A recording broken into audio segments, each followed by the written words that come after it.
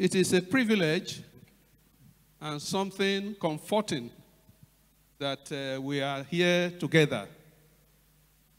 Particularly for me, that on this side of eternity, we still have the privilege to associate with you.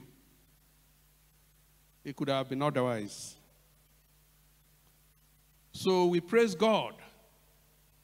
And I look forward to a very, very happy time with you all. This meeting is holding at a critical time in our story as a country.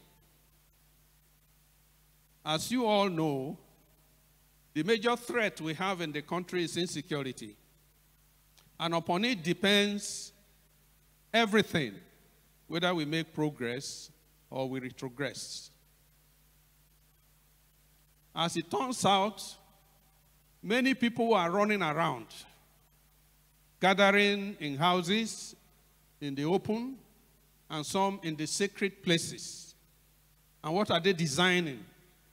How they can outsmart other people to grab power. If they succeed, and they are the right people, then we are blessed. If they succeed and they are not the right people, then the people are put in harm's way.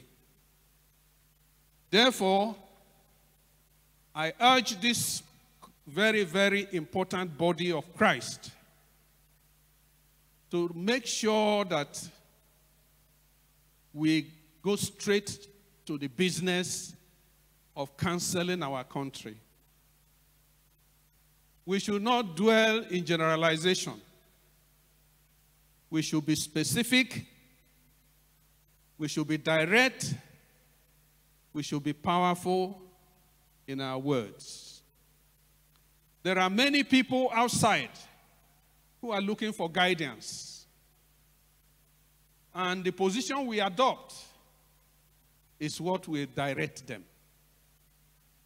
So I want to encourage you, not only the primate and his wife, but our bishops and their wives. Don't forget that even though the church is not in competition, you can't avoid competition. Every day we are in competition with other churches, with other bodies, with other ministries. And the relevance of the Anglican Church is at stake in this meeting. So it is your duty to ensure that we remain focused, that we remain relevant, that we remain powerful under God.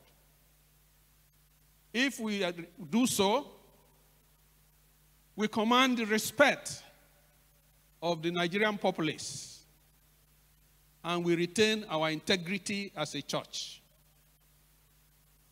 Let me advise our brothers, the bishop,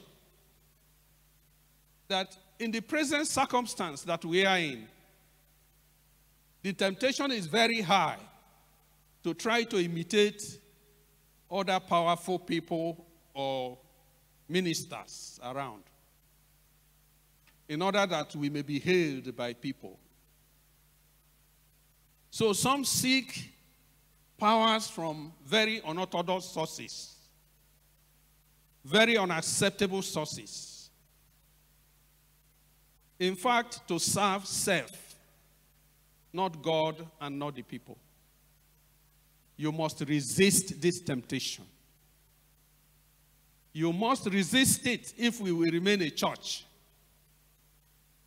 Sometimes you are put in the situation to say, is it people you want or godliness? What do you want? You have to declare what you want. First to yourself, and then to the church under your leadership. I know that so far, our primate has tried to define himself and to define the Anglican Church. I urge you to do the same. That you define yourself, define your church, and differentiate your church by what you say, by what you do, and what your lead followership are led to believe and to do. So on behalf of my wife and our family, we are grateful to all of you. And let me say again, it's a privilege to see you. Retirement is not bad. Let me also say that I greet my fellow retired people. There are some of us who are retired. I saw them here. So that's a diocese of retired people. So, when you look at it, it may be lonely. But if you are busy with yourself, you know what you are doing, you have nothing to worry about. You will be able to keep pace with the time.